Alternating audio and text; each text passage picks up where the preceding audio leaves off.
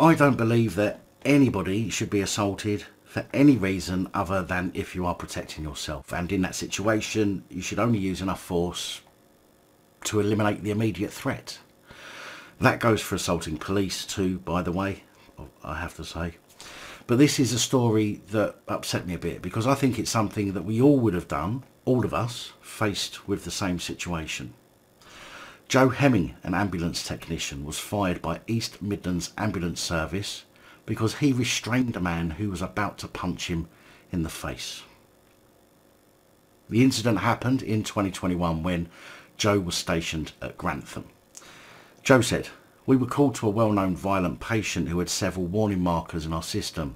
He appeared to be intoxicated and got very aggressive. He kicked off on the way to the hospital whilst I was driving, and I had to tell him firmly to shut up and sit down. That diffused the situation until we actually arrived at the hospital. When I was in the back of the ambulance, he raised his arm to punch me, and I had nowhere to move. I had to think quickly and react.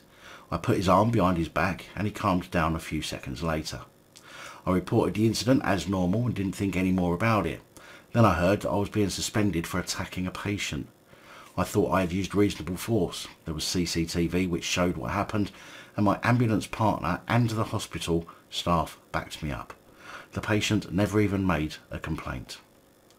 Now, although Joe says he doesn't resent the patient, in fact the patient apologised and said he had no recollection of the incident, but he does blame East Midlands Ambulance Service for their handling of the situation, and now fears that other ambulance workers will be too afraid to protect themselves in the future for fear of similar action. Joe was, before the incident, practically EMAS's poster boy, as his good work had been celebrated and he had appeared on TV on behalf of the service. And even after the incident, before Joe was sacked, he had been called back to deal with the same man, and says, "I showed him nothing but respect. That's how ambulance staff are trained.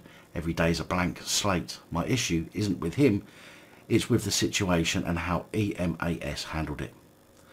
Although Joe was sacked for defending himself, he did appeal to a tribunal and won after the ambulance service failed to respond to the appeal.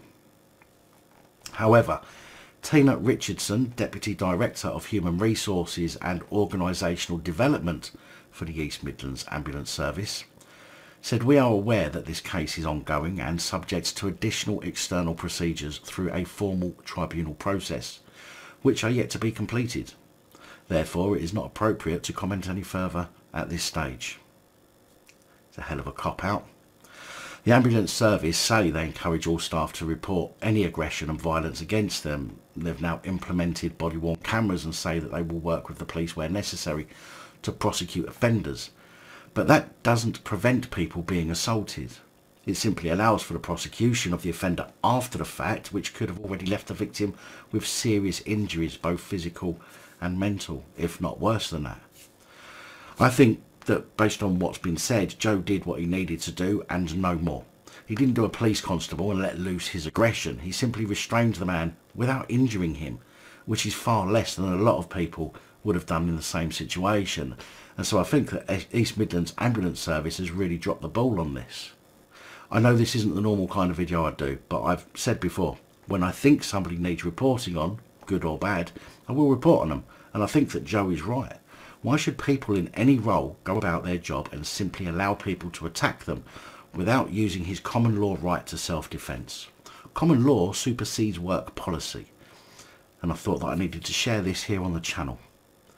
What do you think? Do you think that just because you work in a particular role you shouldn't be allowed to defend yourself from attack?